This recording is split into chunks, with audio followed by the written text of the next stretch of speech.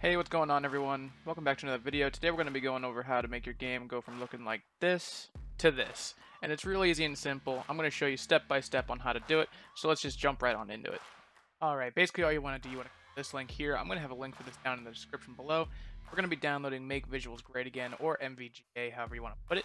All you're going to do from here, you're going to just download this file. Download. Download. It's going to take a few seconds for it to download, but once it's downloaded, I'm going to pull it onto our desktop and we'll go. Alright, as you guys can see, I have it pulled up onto my desktop here. All you're going to do is double click on it, open it up. You're going to see you have three different options here. We're going to focus on the manual installation for this one. All you're going to do from right here, you're just going to pull this over to the side. What you're going to do from here, you're going to look up FiveM. Right click, file location. Again, file location. Here, it's going to open up your application data.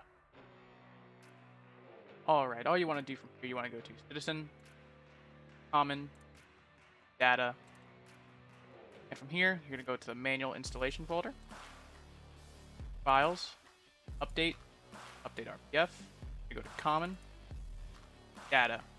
From here, you're just going to copy and paste these four folders right here, or files.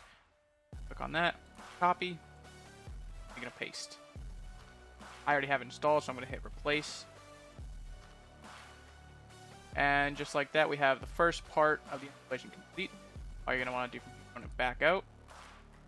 Back to this, where you see time 64. You're going to click on time 64. And what you're going to want to do from here, click on it, copy it, and you're going to paste it into your FiveM application data.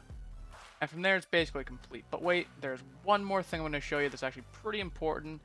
Sometimes in the game, there are some glitches and something that happens with the game files.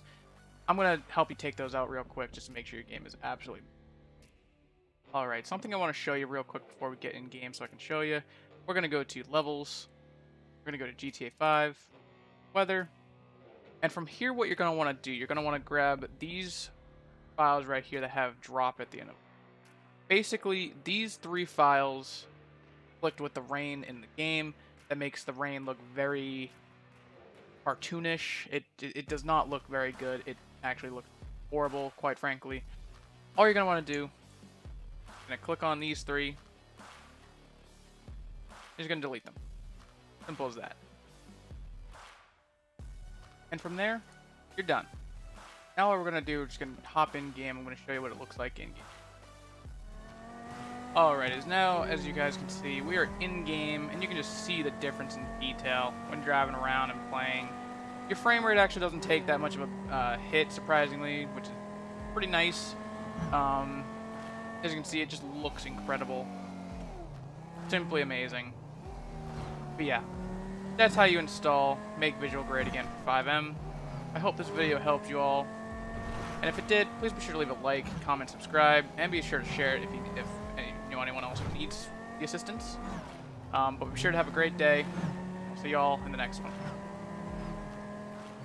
Before the video comes to a complete end, I just also wanted to shout out my Twitch channel real quick, iEpic128 Live, twitch.tv/iEpic128 Live. I'm going to have a link for it down in the description below. Be sure to come check me out when I go live. I've been playing a lot of different games, Bioshock, Grand Theft Auto, stuff like that. Hope to see you over there soon. Also, be sure to come check out my brand new Discord, also linked down in the description below. Can't wait to see you there. Everyone, have a great day.